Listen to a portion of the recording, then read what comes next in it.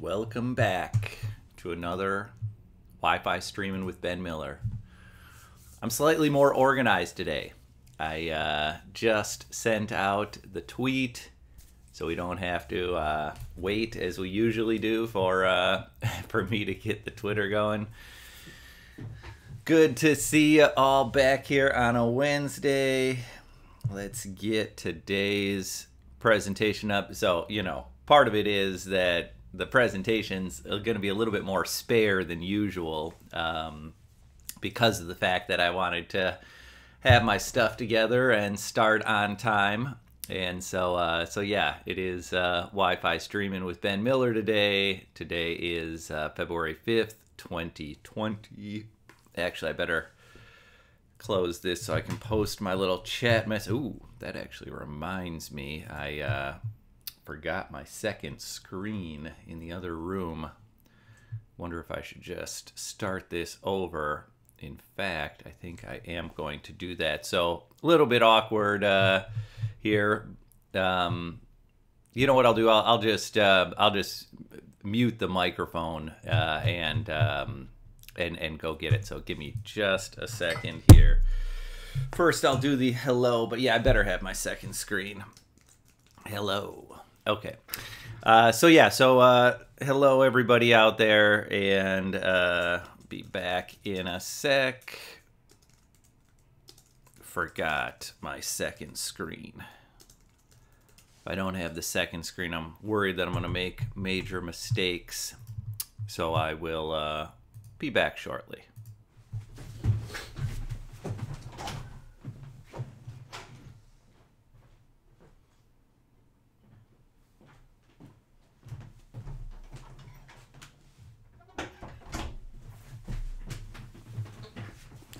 Okay, I am back. I fortunately or unfortunately forgot to mute the microphone, so you may have heard my office door there in the background opening and closing a bit. Let's get the second screen going here so we can make sure that everything looks hunky-dory out there. And yeah, I'm back. Today we're talking about connections. That's the topic of the day. It's a topic that I've talked about on the blog numerous times, but it's not a topic, at least to my recollection, that I have talked too much about here on Twitch. You can see the... oh, my goodness, I just spilled my coffee. Gonna have to take another short break here while I clean up a little coffee spill on my desk. Sorry about that, everybody. Give me just a moment here.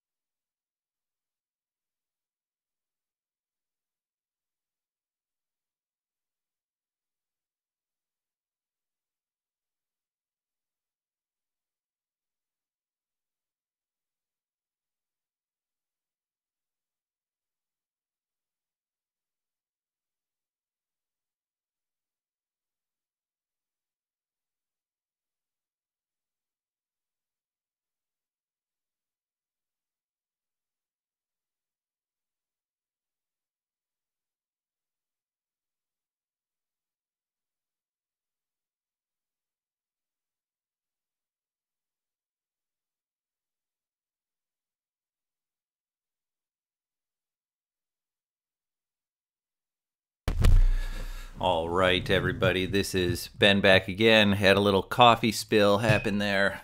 Had to clean that up. Fantastic way to start the stream, of course. Spilling coffee right on my the area of the desk where I keep, like, you know, personal pictures and everything. And the type of picture frame I use, of course, is it sits right on the desk, so the coffee seeped up right into the pictures, just exactly the way you wouldn't want it to happen. Fantastic start to the old stream today. But, as I always like to say, it's not about how you start, it's about how you finish. Applies to many, many things in life. Those of you that are football fans saw that with the Super Bowl.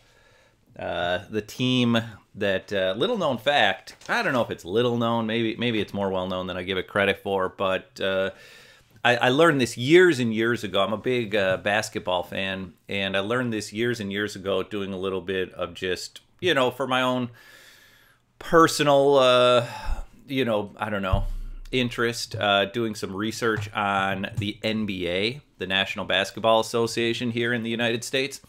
I learned that the finish is a lot more important than the start of the game when it comes to winning. And what I mean by that is, if I look back statistically at if a team won the first quarter of a game, if they outscored their opponent in the first quarter of the game, let's say by 1 to 5 points, what was their percentage of likelihood of winning the game? Or at least historically. You know, obviously, historical stats can't predict the future, but at least historically, what was that number? And then, you know, if a team won by, I forget the exact numbers I use, but let's say 5 to 20 points in the first quarter, what was their likelihood of winning the game? And then similar thing for the second quarter, the third quarter, the fourth quarter.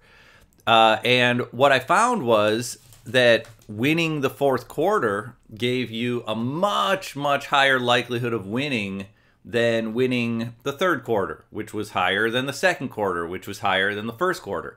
And it went against a lot of conventional wisdom in the NBA, at least back at the time. This is something I was looking at probably 20 years ago, maybe a little bit less than 20 years ago.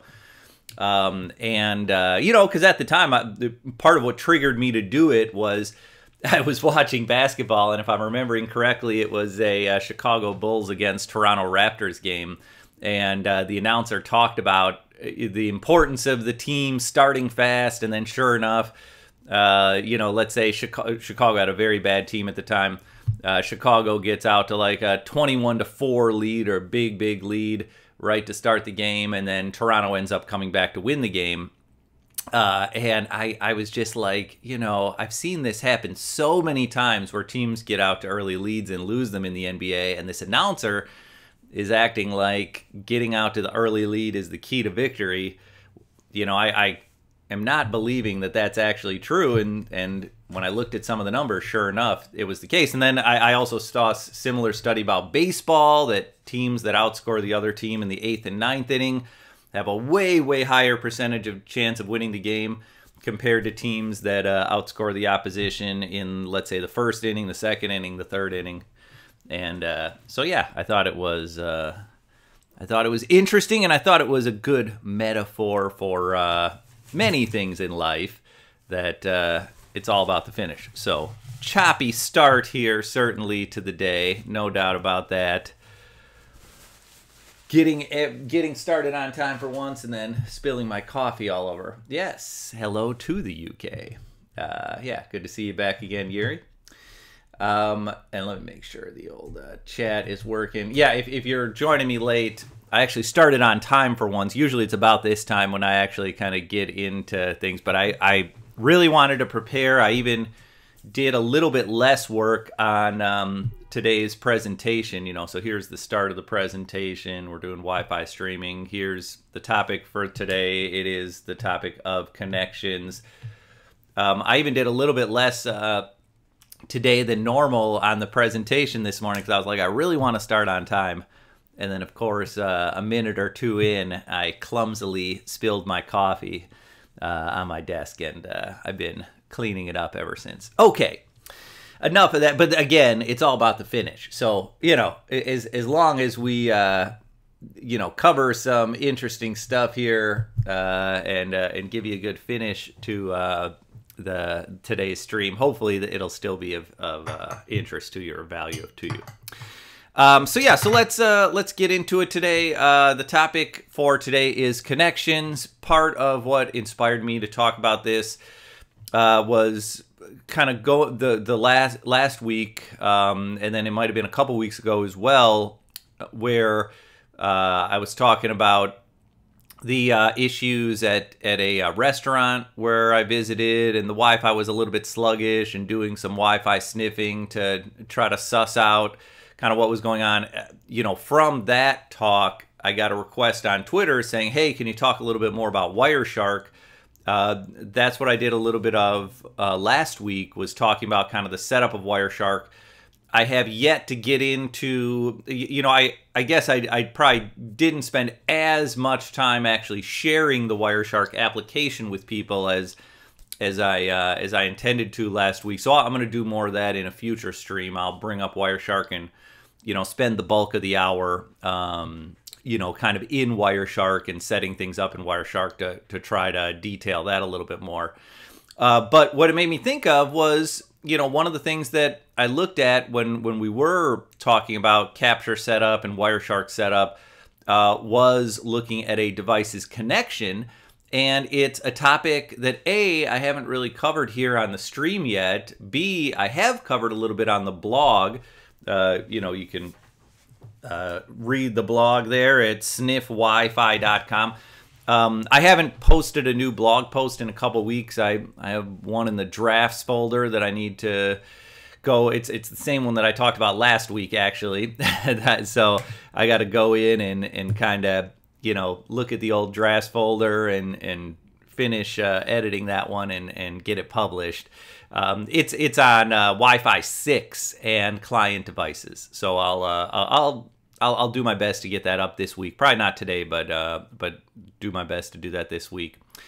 So A, I haven't really talked about connections on the stream. B, I have talked about connections on the blog. And then C, one of the things that I noticed when I was kind of doing the longer term project at USC, for those of you that may be newer to the stream, as far as what I do, I've worked in Wi-Fi a while, and I do a variety of things, contracting, teaching, etc. And just FYI, I am for hire. So if there is anyone that's looking for a Wi-Fi consultant, looking for someone to do the technical writing, developing training material, teaching Wi-Fi related stuff, definitely feel free to reach out. Probably email's the easiest way to reach out to me. But yeah, so one of the things that I noticed when I was working at USC, a relatively large university here in Los Angeles for just about a year, one of the things I noticed is there was a bit of kind of a paucity of knowledge about Wi-Fi connections. Like, everybody knew that you had to be close enough to the wireless access point. Everybody knew that the access point sort of had to be strong enough. The signal had to be strong enough. Everybody knew that you had to type in the right passphrase or password or whatever authentication method you're using. But there wasn't a lot of knowledge about sort of the deeper details of Wi-Fi connections. And it did lead to a couple of situations where, and not to toot my own horn too much, my mom's side of the family is Catholic, so it's always difficult to brag when you're raised at least partially Catholic. But yeah, not to toot my own horn too much, but there were a couple scenarios where it's like, all right, we can't get this device connected. It must be a device problem. We're going to have to replace the device. You tell the user, the student, or if it's kind of like a single function device, like we had a problem with the barcode scanners to get into the basketball arena. It's like, oh, well, we must need new barcode scanners. These things aren't seeing the Wi-Fi network. Or, oh, we must need, you must need to get a new smartphone. When we did the latest update with our access points, it must have made it so your smartphone is so old that it can no longer connect. And so, there were a couple situations like that where the thought was we're going to have to replace this client device, but then after going through and doing a little bit of troubleshooting and really understanding how Wi-Fi devices connect and what some of the differences between Wi-Fi devices can be, then, you know, we were able to get the devices connected. We didn't have to make any major changes to the sometimes we had to make minor changes to the infrastructure, but we didn't have to make any. It was just minor configuration changes, not even physical changes to the infrastructure, and we were able to get those devices connected. So it might, you know, that's a third reason I want to go through this. It might be useful to some of you. Maybe you've experienced issues with Wi-Fi devices connecting, issues that are perplexing. Maybe in the future you will. And maybe understanding how Wi-Fi devices connect will be of use to you. Before I get started, real quickly here, this is something I probably should have been doing all along, but I guess I'm somewhat new to Twitch, so I maybe neglect to do it sometimes. But I very much appreciate it if you can subscribe. Whoops. There we go. RIBE. It should be kind of right there above where I just wrote subscribe. If you're watching this video, there should be a little box that says subscribe. If you've already subscribed, thank you. Much appreciated. But I'm trying to learn Twitch. I know I've been doing streams on it for 4+ months, so I should have learned something by now. But, you know, look, Twitch is primarily like a video gaming thing. And so it's not something where I'm as knowledgeable about it or as used to it, and so I'm still learning it. But one of the things that I did learn is that to be able to unlock certain features of Twitch, you have to have a certain number of subscribers. So I'm relatively close to one of those subscriber thresholds, and so I figured I would pump it a little bit more on the blog here, that if you subscribe, it can help me out. You know, look, I don't know a lot of the details of Twitch. My understanding, at least, is just that if you subscribe, the only big difference is going to be you're going to get an email every time I start up a stream. So basically, Wednesdays at 10 a.m. I am another one of the things that I need to do with Twitch to, you know, kind of unlock some of the features is I need to do 2 streams a week instead of 1. And so that's something that I'm working on, trying to carve out time. I thought I had it set up last week and a couple weeks ago for Fridays at 3 p.m. I may still try to do Friday at 3 p.m. Pacific time this week. It would be a little bit late in Europe, but that's 3 p.m. Pacific time would be 11 p.m. in the United Kingdom. So, you know, I don't know, maybe may not be the ideal time on a Friday night. Maybe it is the ideal time on a Friday night. But yeah, that's so you'll get a notification there if I do any kind of ad hoc type streaming stuff.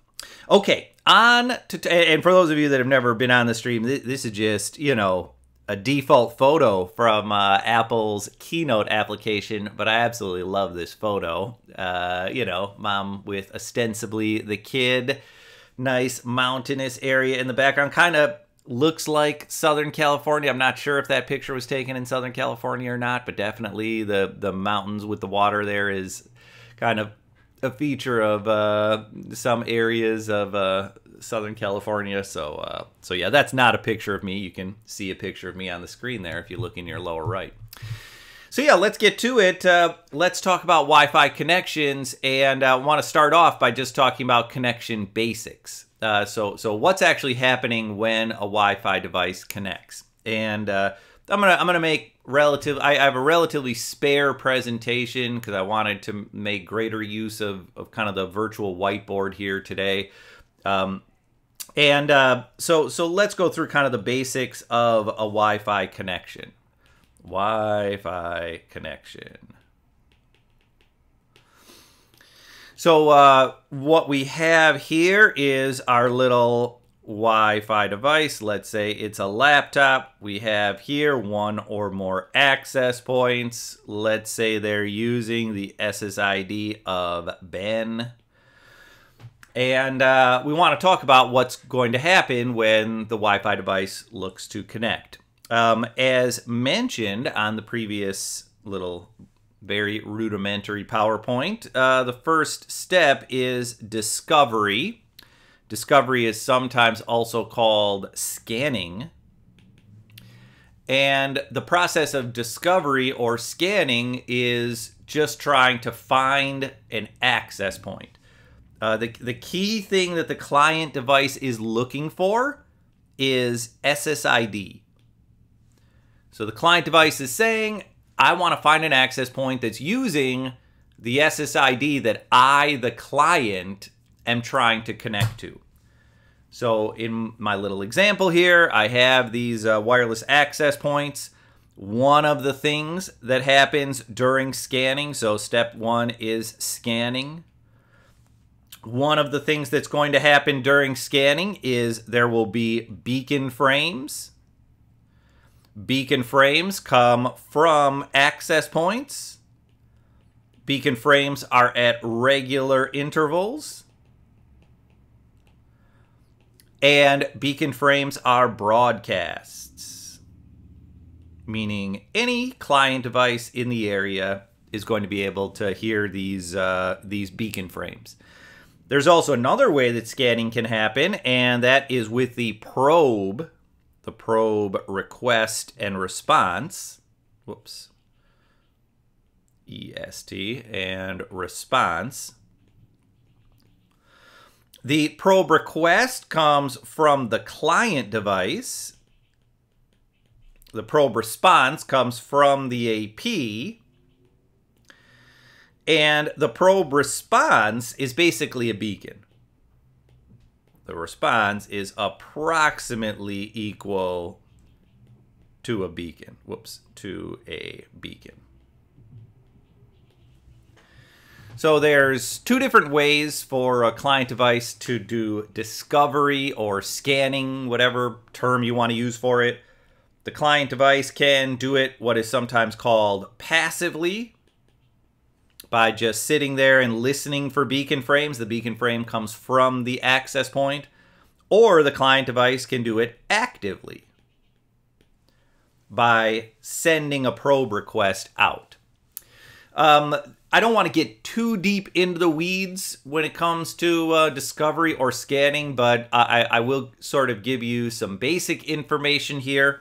One piece of basic information is that with a typical modern client device, the client device is always going to be doing passive scanning if the client device is not connected.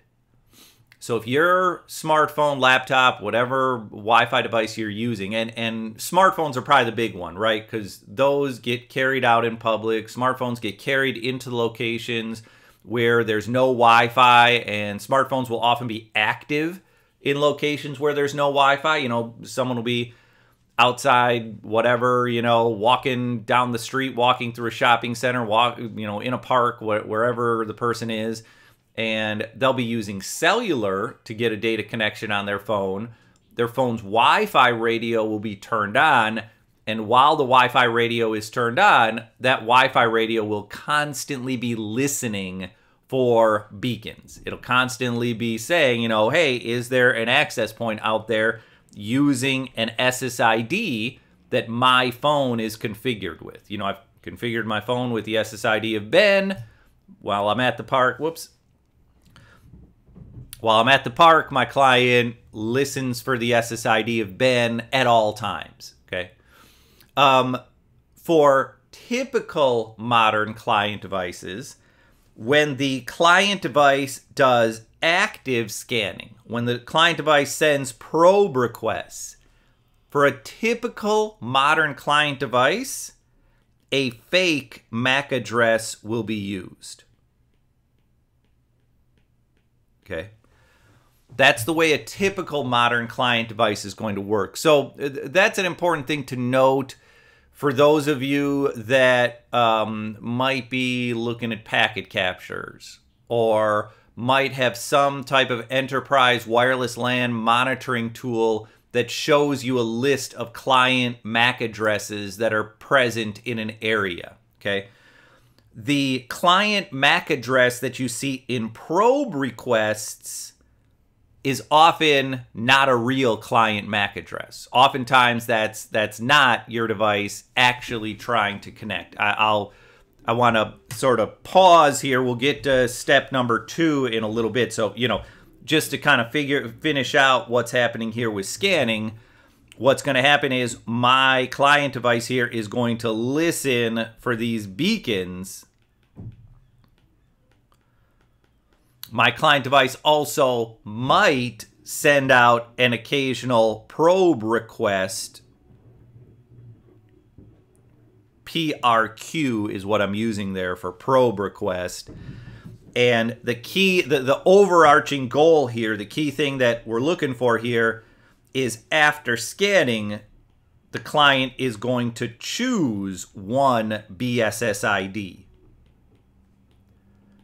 BSSID is just an access point's MAC address. So my client is choosing one access point. So my client's going to listen to these beacons. My client might send probe requests, but if it's a modern client, my client is going to send the probe request using a MAC address that is not my client's, that's some fake MAC address. And my client at the end of this is going to choose one BSSID. What we know for sure is that the BSSID is going to have to come from an access point that uses the SSID of Ben, that uses whatever SSID my client device is connected to. What we don't know is what other factors the client is going to use to choose. In fact, we're going to talk about that a little bit later on, just to give you this preview. I know I already kind of accidentally went to this page, but different clients may prioritize different things. Clients may remember certain access points. Clients may blacklist, graylist, or whitelist certain access points. So, and look, when I say remember BSSIDs, this is something that's designed to allow the client devices to do faster roaming. It's designed to make it so that the client device can say, hey, I was connected to access point number 34 here at Walmart, at some gigantic retail location. The last time I was on access point number 34, I roamed to access point number 27, and access point number 27 was on channel 52. So now, as a client, now when I'm on access point 34, when I get to such a low signal strength that I need to roam, the first channel that I look on is going to be channel number 52. I'm going to try to make roaming faster by looking on the channel that the access point was on previously, looking at the channel that I remember. Actually, I'll tell you, I blogged about this fact several years ago. Maybe I'll look and see if I can find the blog link to kind of give you guys, if you want to look at a little bit more detail about this. But what I'm talking about there, this remembering of access points, this is something that comes from the 802.11k amendment. It's been out for a long, long time. iPhones support 802.11k. I believe most Android devices also support 802.11k. It's relatively widely supported. And one of the things I noticed, since I wrote the blog and since this got sort of more widely known, since there was more awareness within the wireless LAN industry about this, I've noticed that access points do a lot less channel changing than they used to. Let's say I wrote the blog maybe, I don't know, 3 years ago, 2 or 3 years ago, something like that. I'll have to look on the old, let me take a quick gander at the blog and see if I can find that here. 802.11k. Yeah, March 23, 2016. And here I'll, for those of you that want to look at the blog. Now look, the title of the blog may be a little bit dramatic. What's actually happened is, and for those of you that may be unaware, when I say ARM, that's the old name for the protocol that Aruba Networks now calls AirMatch. So, look, it wasn't a nail in the coffin, but it was 802.11k did end up being a nail in the coffin for access points changing channels. If you go back 4 years ago or more, if you were using Aruba ARM, Adaptive Radio Management, or Cisco RRM, Radio Resource Management, your access points would change channels relatively frequently. And it was really messing up roaming. It was making it so that a client, again, a client in your Walmart was connected to access point number 34. It remembered a neighboring access point on channel 52. The client would try to do a nice fast roam by looking on channel 52, and the neighboring AP would be gone. The neighboring AP would have changed to channel number 149 or something like that. And so, this is something that, is sort of for faster. The reason why I'm getting into this is I just wanted to clarify the difference between these two. It's like, does the client remember SSIDs? That's something that's designed for faster roaming. Does the client have a blacklist, graylist, whitelist? That's something that's designed to prevent dead zones. Dead zone is where a client A can connect, but B has no internet or no network access, no data access. So sometimes client devices will blacklist or graylist an access point if the client has previously connected to that access point's BSSID and had no internet access when connecting. I have found in the last couple of years, the blacklisting is less aggressive than it once was.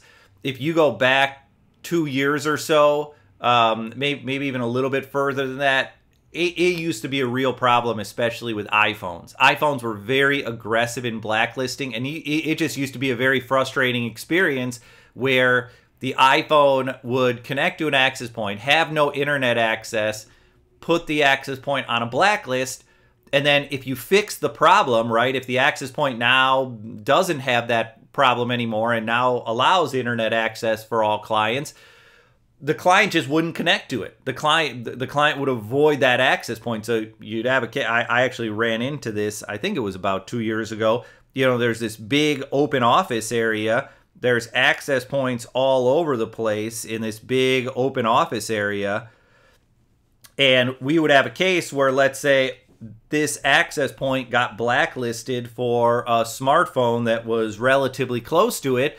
And no matter what we did, we couldn't get this darn smartphone to connect back to the access point. Once the smartphone had blacklisted that access point, the smartphone would only try to connect to APs that were further away, and the end result to the user was a less than optimal Wi-Fi experience. What we ended up having to do, and this ended up causing a lot of problems for folks, was we had to, it was a little setting on iPhones. It was something like remove Wi-Fi history or something like that, or reset Wi-Fi history. But essentially it would wipe out all of your old SSIDs, all of your old BSSIDs that were remembered, and kind of make it so that the iPhone would start fresh from a Wi-Fi perspective. Because the first thing we tried to do was just remove the SSID. But then what we found was that removing the SSID did not remove BSSIDs from the blacklist. So we'd re-add the SSID and the darn phone still wouldn't connect to the access point that was blacklisted. What we found, though, is if we completely wiped out the Wi-Fi settings, it was like reset Wi-Fi settings or something like that, then it would remove all blacklists and the phone would start from scratch. The problem is, we would tell users to do this. We'd tell someone who's working in this office, okay, sorry, your phone got blacklisted from the AP that's nearby you. We've done a bunch of testing with it. The only way we can fix it is to wipe out all your old Wi-Fi networks. And, in every single case, when we told the user that, the user initially was like, no way, I can't do that. Like, I have my home network saved in there. I don't even remember my password. I have networks for coffee shops in my neighborhood, relatives' homes. I don't want to have to go asking all these people for their password again. It's awkward enough to have to do it. this happened in the United Kingdom, where, you know, fear of awkward interactions is a major part of the British psyche. Hopefully that doesn't sound too, you know, too much trafficking in stereotypes, but, you know, look, got to keep it real on here. There's, you know, London has changed a lot over the last, whatever, 30, 40, 50 years, but some things about London and about Brits definitely have not changed, and fear of awkward social interactions is definitely one of those things that that remains up there for the Brits.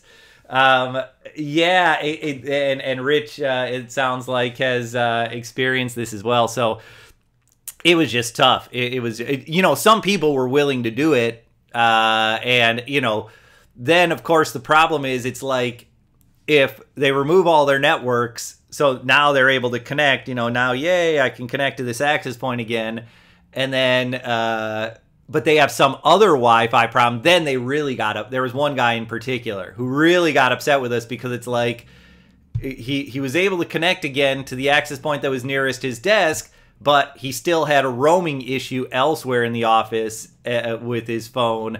And that one we couldn't solve because of aesthetic limitations. We just weren't allowed to physically move access points. This was a project purely, we were told in advance, look, or I was told in advance, look, you know, we're bringing you in. We do not want to move anything. It's like the owner of this company basically, you know, wishes that he would have been an architect, so to speak. And so he loves having a cool looking, very kind of feng shui office.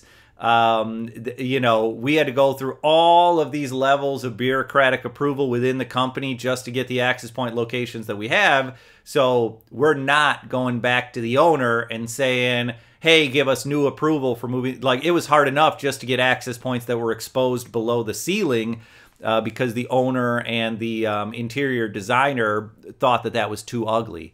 And so we couldn't even solve this guy's roaming problem. Plus, we caused him to delete all of his saved access points. It was not an enjoyable discussion to have with someone. Okay, but I'm digressing here. The bottom line is getting back to what I was talking about.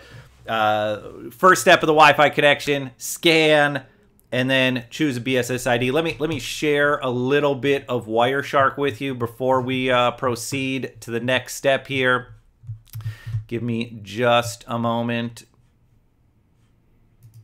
There's my Wireshark. Okay, you should be able to see Wireshark now. So this is the same, excuse me, this is the same restaurant capture that I had used at least twice before on the stream. And right now, if you look at kind of the top of the screen, you can see I've filtered on my smartphone's MAC address. So this is all the stuff that my smartphone was sending back and forth. And you know, I can go and look for the for any kind of discovery that was happening. So a little tip, if you're using Wireshark, if you're doing packet captures, is to use that little expression window. Hopefully you can see that up at the top of the screen, just to the right of that green bar. It says expression. What I'll do here is I'll type and, so I'm doing kind of a complex filter. I'm filtering on my phone's MAC address and the probe frame that's sent during discovery. So I do and then I click expression, and then you may remember this from, I believe it was last week, maybe a couple weeks ago, wlan.fc.type_subtype is the filter that allows me to choose one type of frame. So there it is, the probe request frame. And I'll put that in the chat area here. So if you want to filter in Wireshark, you can use the expression window. And actually, I don't think I showed you all the expression window. I'll show you that in just a moment. I think I forgot to show that on screen. And then for a type or a subtype of frame, it is wlan.fc.type_subtype equals. So wlan.fc.type_subtype equals, and then some type of hexadecimal code for the frame. So yeah, let me get back to Wireshark, show you what I'm talking about here. So I click expression. When I click expression, I get this here window. I type in the search area, wlan.fc.type. That narrows it down here. I open up and I choose type_subtype equals. I find the probe request.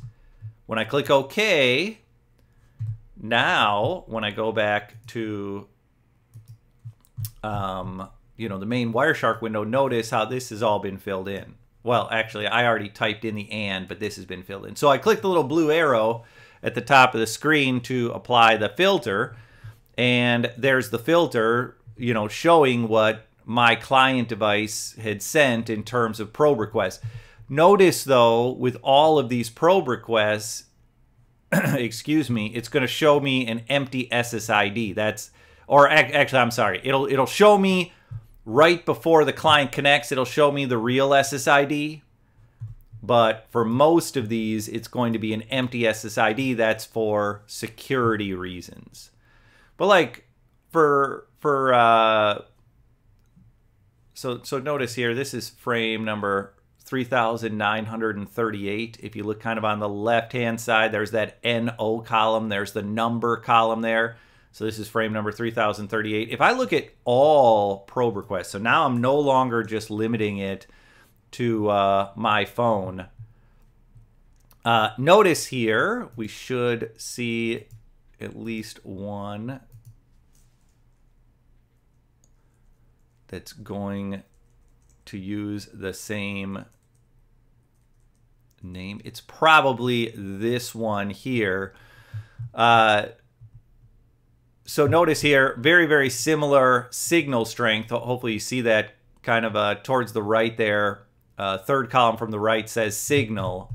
So 3938, that was one that came from my phone. Signal -44, signal -40, probably also came from my phone. And some of these other ones have a completely different MAC address. So this is a totally different MAC address than my phone. What most likely is happening here is my phone is sending out these probe requests just using a fake MAC address. This is there's a decent chance that this MAC address is not used for anything except for probing. Like if we just look at this MAC address, notice this is just used for probing. SA is source address, TA is transmitter address. That's what I usually like to use when searching, because source is a wired address, transmitter is a wireless address. So sometimes if you search on source address, you might miss a couple of things.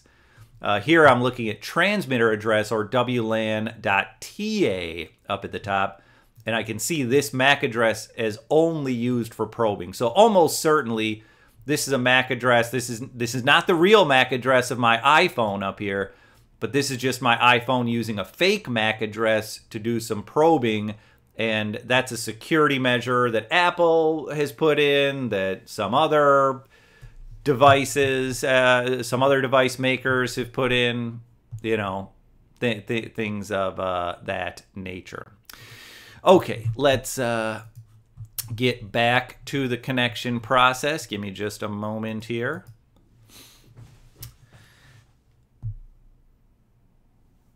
All right.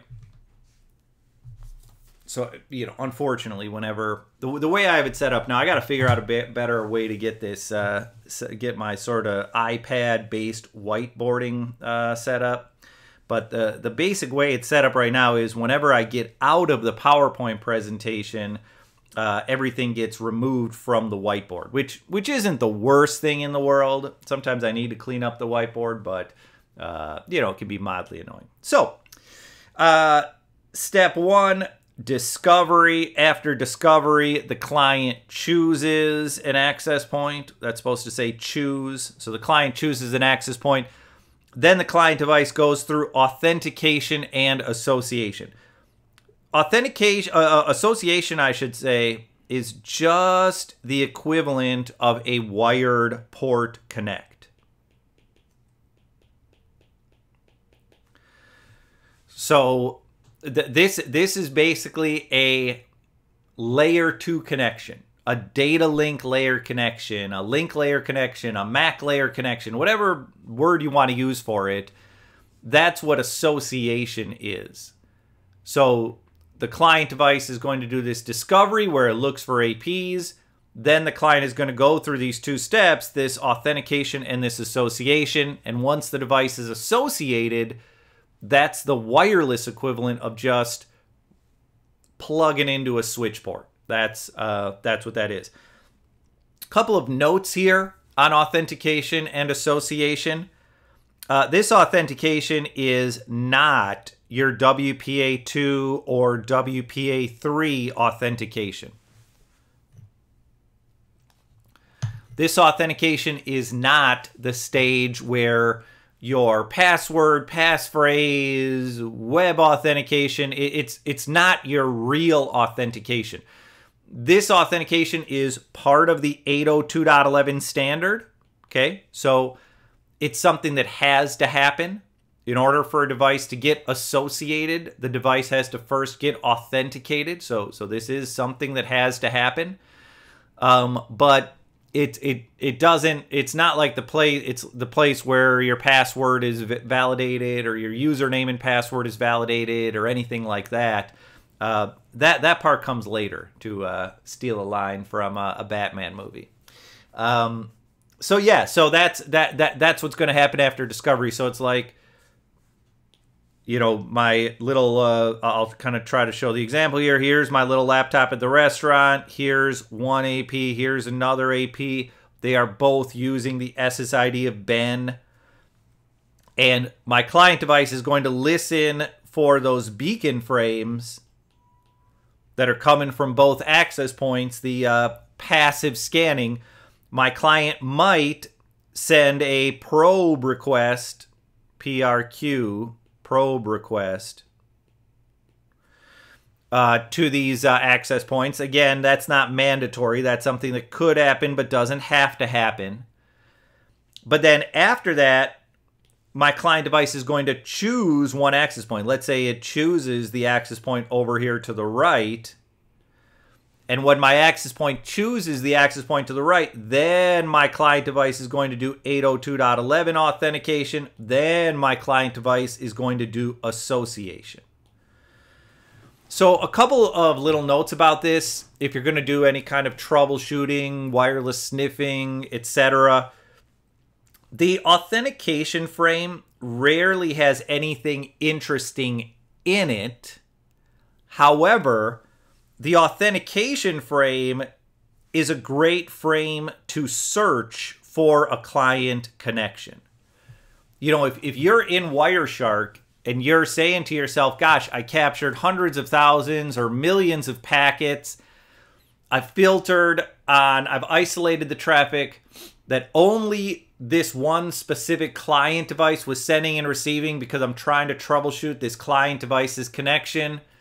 But there still is all of this traffic going back and forth, you know, thousands, tens of thousands, hundreds of thousands of frames that I've captured.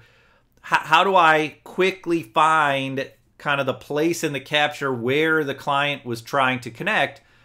A way that I'll look for that is by searching for authentication frames. By using that little expression window that I was in, searching for the authentication frame, because authentication always has to happen. Anytime a Wi-Fi device makes a connection, there's always going to be an authentication frame that's part of that process.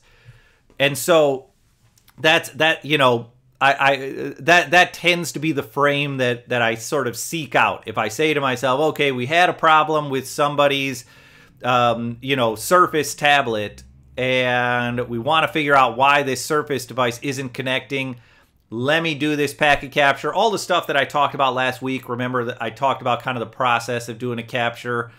Find out what channel the nearby access point is on. Find out the channel width. Set your capture tool to capture on the channel width. Make sure your capture tool supports a standard that the client supports. Make sure your capture tool supports enough MIMO streams. You know, if you have a 2-stream client, make sure your capture tool supports at least 2 streams.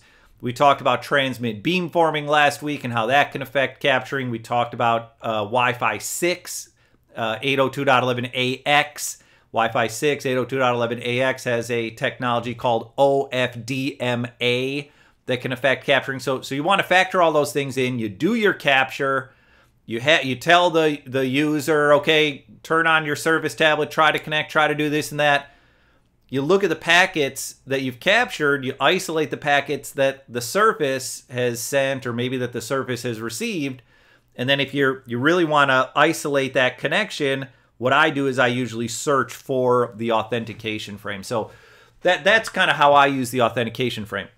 When it comes to the association frame, that one can be a little bit tricky because the way Wi-Fi works, and we're not going to get into too much roaming this week, but in a later stream I will talk more about roaming. Association's a little bit tricky because for a device's initial connection to an SSID, the device will associate. But for any type of roaming connections within an SSID, so I connect to the SSID of Ben, I move somewhere, I get a little bit too far away from the initial access point that I connected to, and so now my client device decides I'm going to connect to a new access point that uses the SSID of Ben. That's roaming. That's what I'm talking about here, is moving and having to connect to a new AP. For any type of roaming connection, the device reassociates. And so if you search for the association frame, you might not catch what the device's connection. The device might have done a reassociation instead of an association. Now, if you're trying to only search for when a device roamed, then maybe you look for a reassociation. If you're trying to only search for when a device made its initial connection, maybe you look for association. But that's why I don't really search on association. Where the association frame can still be useful, however, is it can sometimes tell you about what sort of the client supports.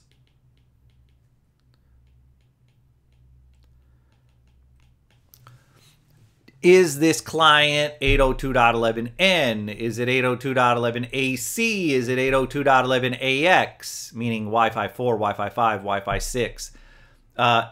Does the client support 802.11k? Does the client support 802.11r, which is the fast roaming technology that, again, I'm not going to get too much into this week, but will in a future stream. All sorts of things. What types of speeds? How many MIMO streams? All sorts of client information can be seen in the association request. Another place where you can find out what the client supports is in the probe request as well. You can also look at probe requests. But those two frames tend to show you kind of what the client supports. So again, getting back to kind of the connection basics, the way a Wi-Fi connection is going to work is client device has an SSID configured. Okay, let's say the SSID of Ben. Client is going to do discovery with every access point that's using the SSID of Ben. So the client's going to listen for beacon frames that are coming from access points that use the SSID of Ben. Client might send out probe requests with the SSID of Ben and then perhaps look to receive probe responses from access points that use the SSID of Ben. So client's going to do this discovery. Then the client is going to choose. The client is going to say, okay, there's one access point that I think is the best access point. The client's going to choose that access point.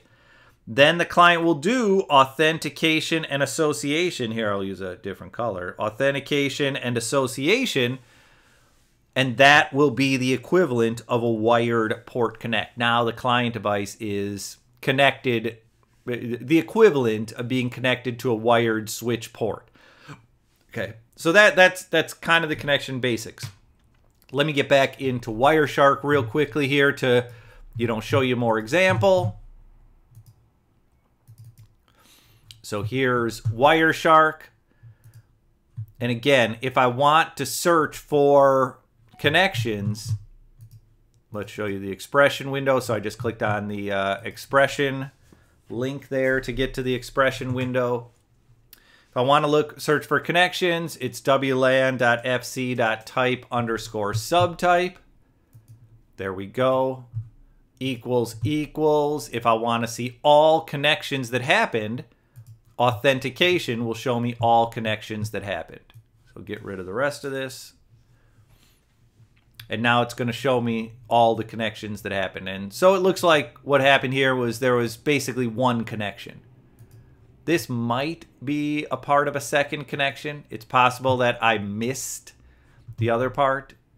It's also possible that this was an error, that this was a corrupted frame. Frame is marked false. I'm trying to remember where they show the error flag. This says malformed. So this may be a corrupted frame. I thought I had frame check sequence incorrect. So this is probably not really an authentication frame. If I look at these other authentication frames, frame check sequence correct. And so I thought I had a coloring. I thought I had coloring rules that colors the corrupted frames differently, but apparently I don't. I guess I should add a coloring rule. I'll do that some other time. That's actually. Let me write that down because that's a good thing to talk about when I go through Wireshark here. So for the Wireshark stream, make sure I talk about coloring. So yeah, so here I can see the authentication frame number 3943. If I look inside that authentication frame, there's not that much that's interesting. A little vendor-specific information about Broadcom, a little vendor-specific information about Apple. Code successful, not that much interesting.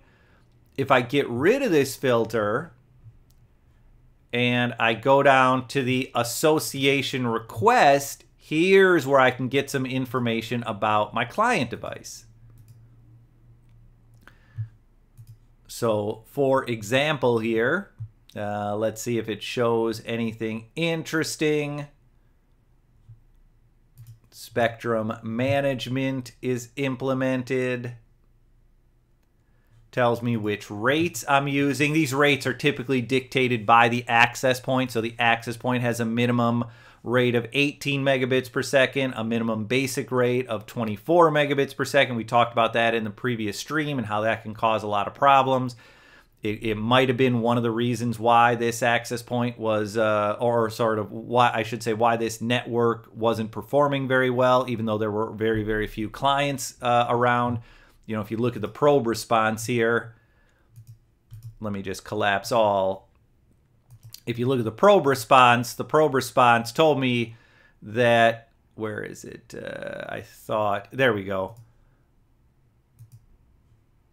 It tells me that there's only one client device connected to this access point. Channel utilization is very, very low, only 1% or approximately 1% channel utilization, yet this Wi-Fi network was not particularly good. Web pages were very slow to load. Sometimes I would have to just outright reconnect to a web page. Speed tests were on the low side. It was about 20 megabits per second down, less than 1 megabit per second up. So, you know, look, there might have been wired network issues with this network. It's a restaurant network, so it's certainly possible that there were bandwidth limitations or something like that. But another very, very real possibility is that perhaps these settings here on the access point, the rates that were being set, and also the transmit power of 3 dBm, that that is probably the reason why this restaurant network doesn't work very well. But you know, that's not a altogether uncommon thing. In fact, nowadays there's a whole wireless certification about it. There's oh, sorry about that. Sorry, this is my inexperience with Twitch yet again. So sorry. Let me go back to and kind of re-say what I was saying earlier on. My apologies. But yeah, so I when I did the filter, it took me to, I believe it was this one. Let me make sure that is correct. Yes, sorry about that, everybody. So when I did my filter, it took me to, see, that's why I got to pay more attention to the, that's why I got to pay more attention to the chat area. My apologies, everybody. But yeah, so when I did my filter, it takes me to the authentication frames. So I see a couple of authentication frames there showing showing a device connected. It shows me a few other authentication frames as well, but these are probably not real authentication frames. You can always get an idea of whether something's real or not by looking at the frame check sequence. If it says the frame check sequence is incorrect, that means that the frame is corrupted somewhere, but it doesn't necessarily tell me where. So I don't... Why am I getting that blinking here? Not exactly sure why I'm getting that blinking effect here. Sorry about that, everybody. Give me... Yeah, I'm still seeing the blinking effect, unfortunately. Give me a second to try to kind of reset the Wireshark sharing with everybody.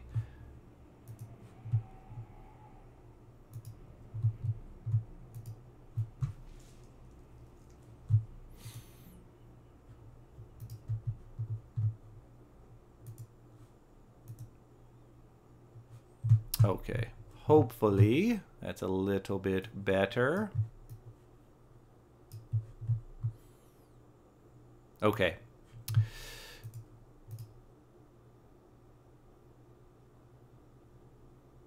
I think it is hopefully stopping blinking. Yeah, I should have learned Twitch by now. I know. It's sad. I'm probably never going to learn Twitch. That's the reality of the situation. I wonder if it's when I move the mouse in the area of... That might be it. Okay, so maybe this will help. But yeah, so in any case, when I look at the frame check sequence, it shows that the frame check sequence is incorrect. That means that this was corrupted somewhere, and it doesn't tell me where it was corrupted, though. So one of the places it might have been corrupted is in the type and subtype. Like, this might not actually be an authentication frame. And in reality, it's probably not an authentication frame. Let's see here. Yeah, look, this would be a 774 byte authentication frame. That's not an authentication frame. These up here really are authentication frames. Frame check sequence, correct. And yeah, what I was going to show earlier on is, as far as the authentication, so, you know, that's the value of the authentication frame, is it allows you to find when the connection happens. As far as the value of the association frames, what I'm going to do is, so notice over on the left, this is frame number 3943. Get rid of that. So yeah, so now when I kind of go down, so here's the authentication coming back from the access point to my client device saying, okay, you know, you've authenticated successfully. You can see that in here. Successful. The association will give you some information about the client device and what the client device supports. So I can see, for example, here, my client device supports spectrum management. My client device does not support automatic power save delivery. Automatic power save delivery is a method of putting the Wi-Fi radio to sleep to conserve battery life on Wi-Fi devices. These rates come from the access point. That was one of the points I was making there when I accidentally had all this stuff hidden. Sorry about that again. The rates come from the access point, and again, I kind of talked about this last week or a couple weeks ago when I was talking about this. This is probably the reason why the Wi-Fi wasn't very good. If we look at what the access point supported, we can kind of see that in the probe response. So notice, hopefully you can see this under the destination column. This is the MAC address of my phone, MAC address ending in Feb-05. It's a probe request. It's a probe response, I should say. So it's kind of telling my phone what the access point supports. So one of the problems we talked about, the access point only using 3 decibel transmit power. But another problem with this access point is the access point having data rates where 18 is the lowest rate, 24 is the lowest basic rate. Those are both things that tend to cause a lot of problems. Having the transmit power too low, you want this power probably at least at 12, maybe 11 at a bottom level decibels. You might have it as high as somewhere around 17 decibels. And, you know, I'm not a big fan of disabling low rates, but even if you are going to disable low rates, you definitely don't want to make 24 your lowest basic rate. You're asking for trouble there. You know, we talked about the ghost frame issues, whatever it was last week or 2 weeks ago. Those are the types of things that can happen. And so, you know, it's like, even when I look under here and it tells me there's only 1 station currently connected, only 1% of the channel is currently utilized. When I was actually in the restaurant, it was only 20 megabits per second down on a throughput test, less than 1 megabit per second up. Now, that might have been a bandwidth contract, so that is sort of like a wired problem with their configuration that might have been slowing things down. And the other, you know, sort of potential, you know, issue that, sorry, kind of lost my train of thought there. What I meant to say there was I also was seeing slow web pages loading, occasionally having to close the web browser and reopen it to get pages to load. I was kind of seeing those things as well, and that's an indication that you know, there's some problem somewhere. Now look, the problems for this restaurant might not have been purely Wi-Fi. It might have been some type of networking issue. Again, maybe they were using bandwidth contracts that were causing a problem. Maybe they had some other type of routing or firewall or whatever type of issue that was, you know, maybe they just have old equipment that can't handle the speeds that people are trying to use on their network. Who knows exactly what the network problem could have been, but definitely on the Wi-Fi side of things, these are 2 things that probably could have been improved to improve the quality of the Wi-Fi at the restaurant. But in any case, you know, you look at the association request, and even though these rates are set by the access point, so the client is sort of just mirroring the access point's rate configuration, I still get some other valuable info. I can see this client can go as low as 5 decibels, as high as 20 decibels. I can see which channels this client supports. You know, that's something that I'm going to talk about in a little bit when I talk about client variances. That was an issue we ran into at USC.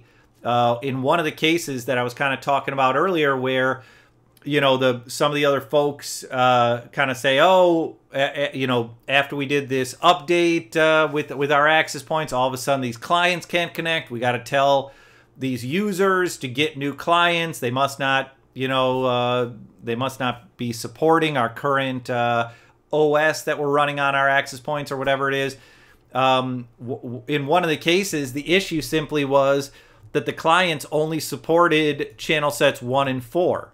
The clients did not support channels 52 through 64, channels 100 through 144, or channel 165. So it was just whenever AirMatch set an access point on channel 52, channel 108, whatever it was, the client just couldn't see that access point, and it made it look like there was a problem with the client because, you know, every other client in the area could connect just fine.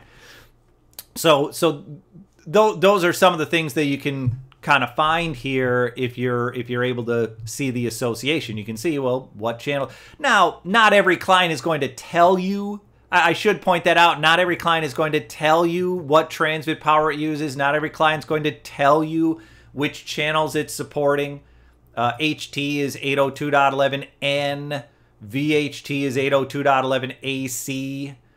HE would be 802.11ax, would be Wi-Fi 6. So not every client is going to tell you everything. You know, if we take a look at all of the probe requests, I believe I did a filter for the probe request before.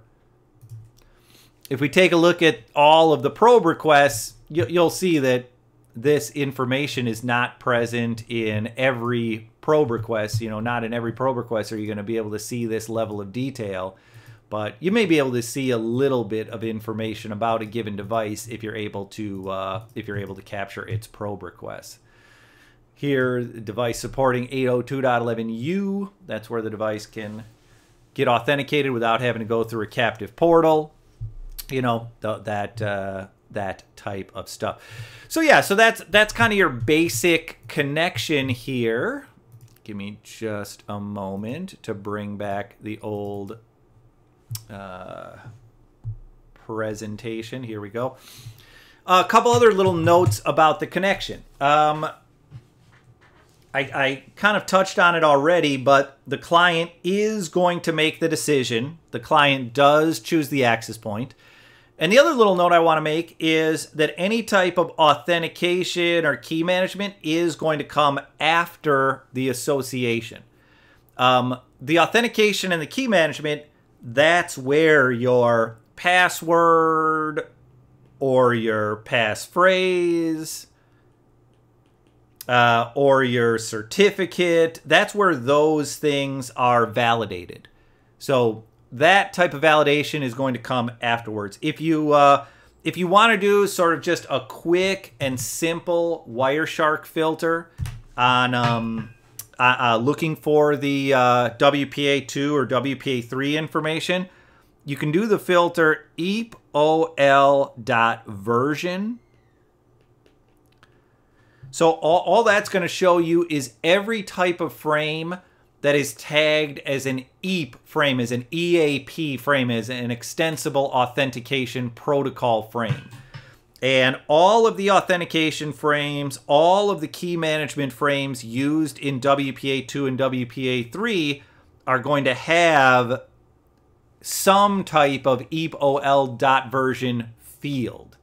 So if you just type eepol.version into that Wireshark filter area, you'll be able to see all of the WPA2 and WPA3 frames that are going across.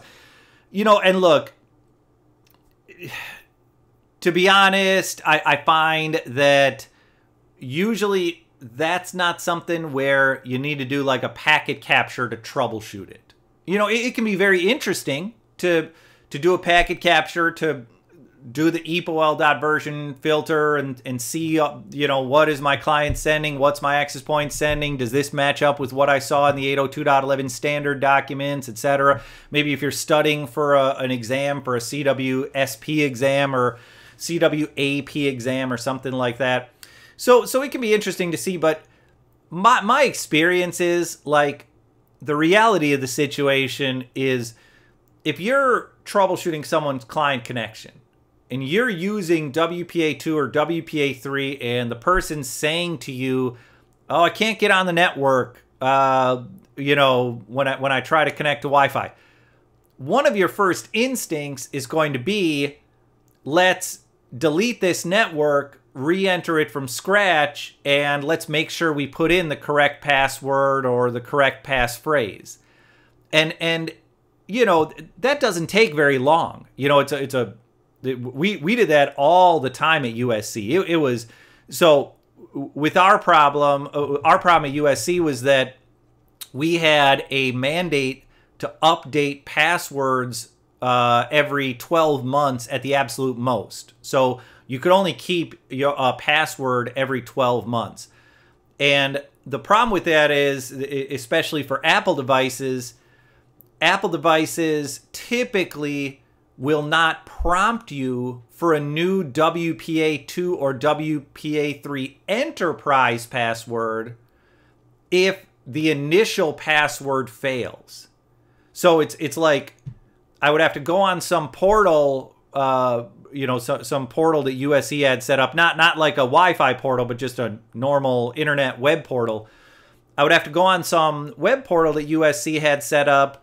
I would say, I need to change my password. Here's my new password. Enter it twice, whatever. And then my Wi-Fi device would try to use my old password because that was the password that was saved on my iPhone is my old password.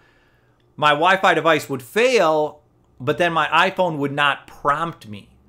It would just fail. And there were a number of faculty, students, researchers, etc., who kind of got it, who said, oh, I just changed my password. Let me try to delete this network, re-add a new network and see if I can connect. But we also had a ton of folks at USC who just weren't familiar with that. They really hadn't explored like the settings within an iPhone. I'll actually share it with you on the screen here since I'm talking about the subject. I can share my iPhone with you on the screen a little bit here. But yeah, we had so many people that were unaware of how to kind of go into the settings of an iPhone and delete a sorry, just getting my iPhone set up on the screen here. There we go. We had so many people that were unfamiliar with this that we ended up having to add a little warning to the portal. So it's like if you had gotten the email from USC saying you have to reset your password by this date, that passwords have to be reset once a year, et cetera, et cetera. And you went to this online portal and you changed your password, you actually got a message right after you changed your password that said you will not be able to connect to Wi-Fi with your old password. Follow these steps. And the steps were, you go into the settings of the iPhone, you go into where it says Wi-Fi, you tap on the little I with a circle around it. That's what I just did there. And you do the little forget this network. So that process doesn't take very long. And so I would say it's not particularly likely that you're going to have to go to the extent of like asking someone, okay, I need you to try to connect with your iPhone or with your laptop. I'm going to capture your packets. I'm going to do an EPOL.version filter and see if your iPhone is failing. It's like, that might be an interesting research exercise, but as far as like troubleshooting and getting people connected, typically it's a lot quicker to just tell the person, hey, can you forget this network, try to reconnect? Okay, now you're back on. Or, okay, now you're off. Or you're not back on, and then we need to dig a little bit deeper into what's happening here. So that's at least been my experience. There's been very, very few cases where I actually need to look at I actually need to filter on EPOL.version to look at the WPA2 or WPA3 stuff that's happening after association. That's at least been my experience with it. I mean, look, there's been times, for example, where the radius server and the controller or the access points are not communicating with each other. And you can see that in the EPOL.version filter. Maybe I'll try to find one of those for a future. Let me write that down as a future thing to look at is failed EAP due to server connection. So, I have done that before. You do a packet capture, you filter on EPOL.version, and you can tell, okay, the server's just not reachable.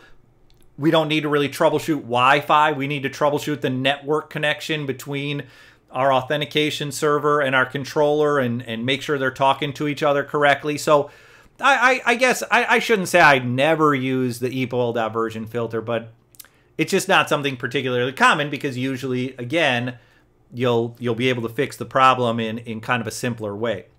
Now, another thing I do want to talk about, so that's kind of the basics of the connection: discovery, choose an access point, authentication and association.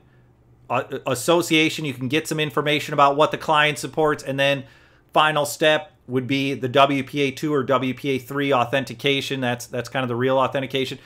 And what I wanted to mention here is just there can be some variances between client devices. One thing I forgot to mention that I kind of reminded myself of as we were going through here is channel support. That is something that we did run into at USC. Some client devices pretty much supported all Wi-Fi channels, some didn't. So that can definitely be a variance. But then there's other little variances as well, you know, typically in what the client prioritizes. Some clients, and look, it can be tough to get this information. Client vendors have become a lot better over the past, let's say, 4 years or so about giving out this information, saying, you know, like, iPhones are going to stay connected to their BSSID unless the signal strength drops below negative 65 dBm. Then the client is going to start looking for a new SSID. You know, that's information that Apple will tell you today about iOS devices.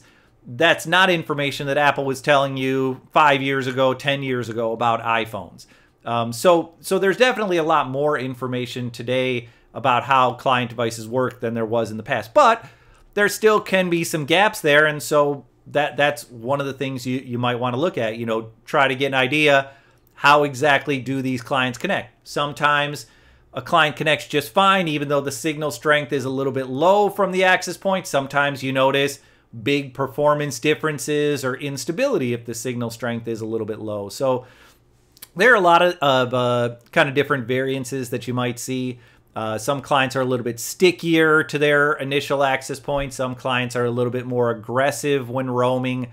So there's a lot of those things that you can see. It's a tricky thing to talk about in a forum like this because it is one of those things where you tend to kind of need to get deep into the weeds a little bit. You need to be able to use real world client devices in a number of different scenarios. You need to be able to capture packets and look at them in Wireshark or in some other protocol analyzer in a number of different ways and see if you can kind of identify patterns. And yeah, this client seems to roam whenever it hits XYZ signal. This other client seems to roam whenever the signal is a little bit lower or the signal is a little bit higher. So there are definite differences there.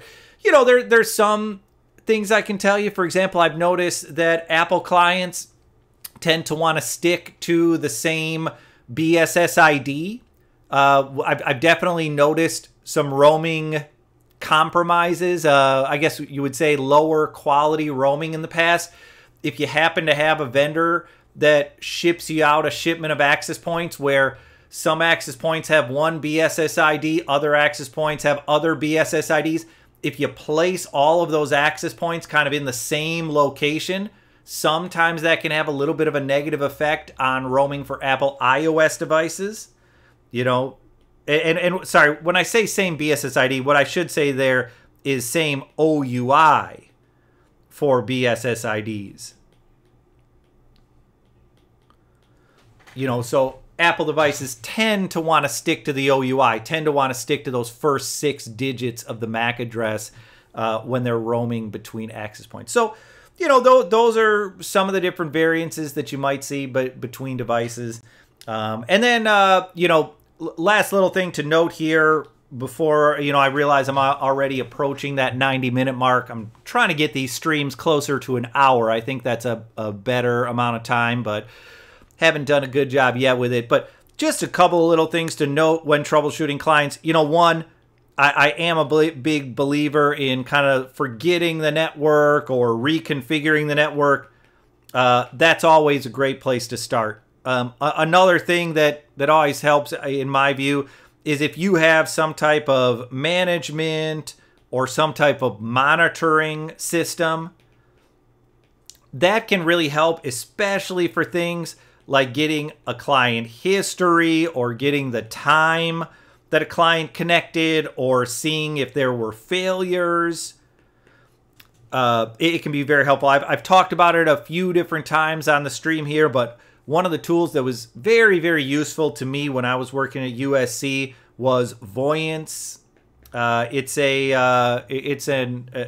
monitoring application, kind of a large-scale enterprise, wireless enterprise-wide monitoring application from a vendor called Niansa. Niansa is now owned by VMware. And I found Voyance very, very helpful. I mean, there were multiple times where if we got a trouble ticket of someone saying, you know, the Wi-Fi is not very good on campus today, I wasn't able to make very good connections, in Voyance, we could look at that person's MAC address of their smartphone, and on the right-hand side of the screen, we can just see a history of what that device has done, and it would tell us, connected to, you know, an access point in this building at this time of day. 30 minutes later, moved to an access point in this hallway of this building. 40 seconds later, connected to an access point that's in an outdoor area adjacent to this building. You could really kind of track where the device had gone and try to cross-reference that with when the trouble ticket was opened to try to get an idea of whether you have a connectivity problem in one area or another. Other things having to do with connecting is I do find captures can help. We kind of talked about those earlier on. For example, again, we saw when I was at USC the issue that I mentioned earlier on with channel support, where if you looked at the probe requests that the client device was sending when it attempted to connect, you never saw certain channels. You never saw the client probing on certain channels. And that would tell you, okay, this client just might not support certain channels, and that's the reason why this client can't see certain access points. Another problem we ran into at USC was, for whatever reason, there was no authentication and association from the client. So and this was on open network. So this was on the guest network on campus, wide open network, no, you know, password, passphrase required or anything like that. You know, no Wi-Fi authentication at least required. And we would see client devices where the little connection status was just spinning. And when I did a packet capture, I saw that the client just wasn't sending anything. There was absolutely nothing going through the air on any channel with that client's MAC address. And we never actually got to the root cause of that problem. That was an issue that I saw kind of in the last month or two of when I was at USC, and we never were able to research it or get answers from any of the relevant parties about what might have been the root cause of that problem. But what we saw was, and you know, this is perhaps going to sound a little bit rudimentary, but basically sometimes clients just would stop being willing to authenticate or associate. And when we power cycled the client, it fixed the problem. We would shut the client down completely power it off, power it back on. We would still have the Wireshark capture going, and then all of a sudden the client's MAC, you know, we had a filter going on the client's MAC address. All of a sudden we would see the authentication, the association, data traffic going back and forth, stuff that we wouldn't see before we power cycled the client. And so, you know, and look, I know a lot of that's kind of rudimentary, you know, forgetting and reconfiguring, powering off and back on. But, you know, those are real things that kind of fix the problem. And yeah, it still kind of bugs me to this day, many months later, that we were never able to figure out precisely why it was that these clients stopped sending anything. As best we could tell, we didn't think the clients were probing either. Like even when I just did a filter on probe requests, I didn't see probes that seemed to be indicative that they were coming from the client device. But yeah, it's always hard to tell because, again, probe requests typically will use a different MAC address than the client's real MAC address, so it can be a little bit difficult to kind of cross-reference those things. But yeah, those are some of the things we look for. And then, of course, you know, not to you know, put too much blame on other folks, but at least in our case, usually it was some type of wired issue. Usually it was like the Wi-Fi connection ended up working, but the user was blocked from having access to whatever type of network resource they were trying to reach via the Wi-Fi because of the way our VLANs were set up, because there was no route, because the firewall was blocking something. Like, usually it was something that was network related that was causing the Wi-Fi connection problem. And I know I'm not, you know, being a tremendous help there by saying that, right? Like, that's the easiest thing in the world to be like, oh, I work in Wi-Fi. It's not my fault. It's your fault. You know, go solve this problem, networking people. But that was the reality in a lot of cases. In a lot of cases, that's what we found was just the VLAN that we were assigning client devices to in the controller didn't have a route to where it needed to go, didn't, you know, was blocked. Some service was blocked by some firewall rule. You know, something was happening that was preventing the client from getting where it needed to go, but it was something on the wired infrastructure that was doing it. And that was actually the best part about doing the work at USC is for them, their wired and security folks were relatively well integrated. And I'm a person who's sort of big on ownership. So it's like if a trouble ticket came to me, it's like I don't want to pass this off to someone. I want to sort of see it through to the end and make sure that the user actually got connected before I cut the cord with the user. And so it really helped me learn a lot about sort of what some of the networking issues are that can cause these connectivity issues for wireless users. And the other thing I found going hand in hand with that is everybody blames the firewall. It was absolutely amazing. It was like, if we knew it wasn't a wireless problem, some of the other folks on the wireless team, they were just immediately handed off to the firewall team. And it was like, at least from my perspective, it was like, well, are we sure it's security? Are we sure it's not that there's some type of issue with the way this VLAN is set up and what it has, you know, and how it's configured or how the routing is configured for this VLAN or for other resources? But yeah, the firewall folks basically got blamed for everything.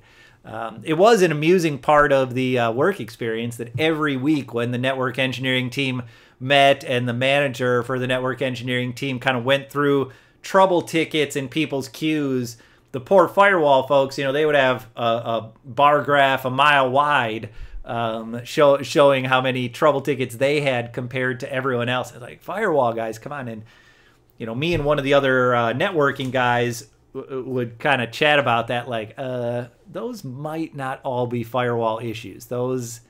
It might be some dumping. Yes, exactly what Rich is saying there. I suppose that's the other side of it, is oftentimes the security folks are amongst the grumpier folks because of this phenomenon. But yeah, so that's what I wanted to go through today, talk about today when it came to Wi-Fi connections. Hopefully this has been at least some help to you.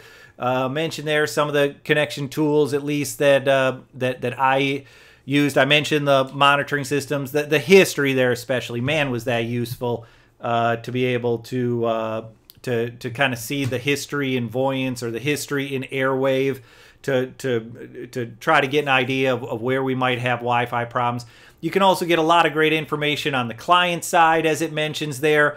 The scanner tools, look, I love the scanner tools. I've used Wi-Fi Explorer a number of times here on the stream. I've used Windows-based scanner tools before, like acrylic Wi-Fi. Those tools can be great. But, you know, the limitation is you can't really see much about client information unless monitor mode is happening. If you're doing any kind of active scanning, you don't have the ability to see clients, and so it may not help you that much when doing client troubleshooting. You can still see nearby APs, So, you know, if you think you might have a co-channel interference problem or something like that, that can be helpful. But yeah, you know, unless you're doing monitor mode, you can't see it. And then if you want to get hardcore, exactly as I showed you earlier on today, protocol analyzer. If you want to look at the actual frames, check out the old protocol analyzer and see what it's about. So yeah, I'm going to wrap it up here for today. Thank you all for joining. Hopefully you got something good out of it. Again, I much appreciate the subscriptions. If you're able to subscribe, should be right above my head there, the little subscribe button if you haven't subscribed already.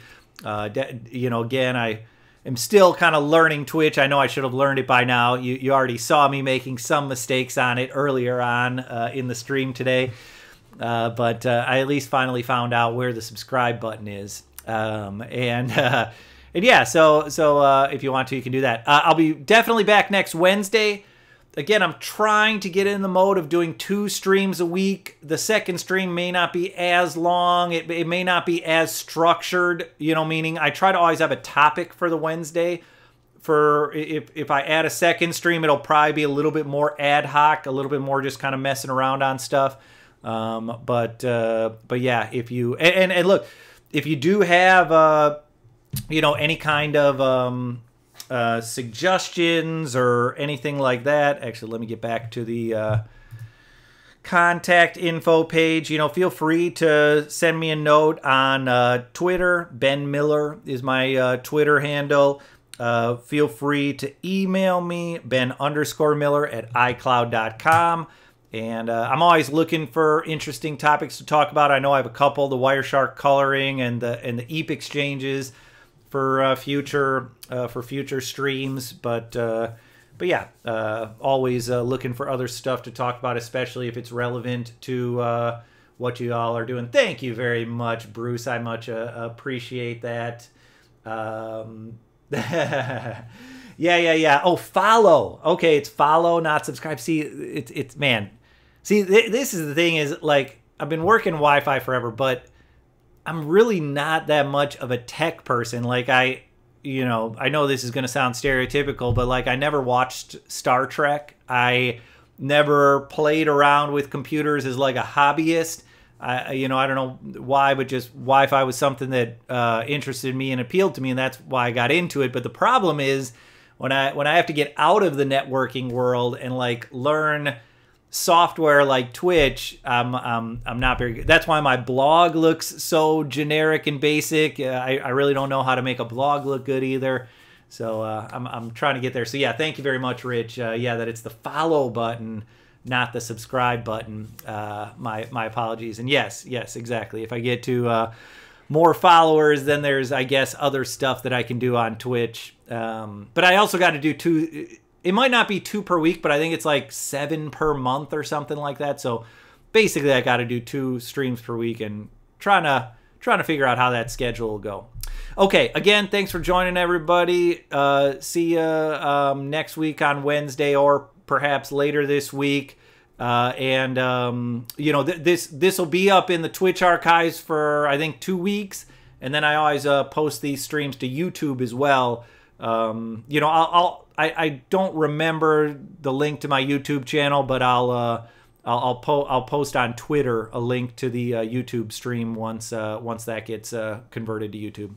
Have a good one, all. Enjoy the rest of your Wednesday.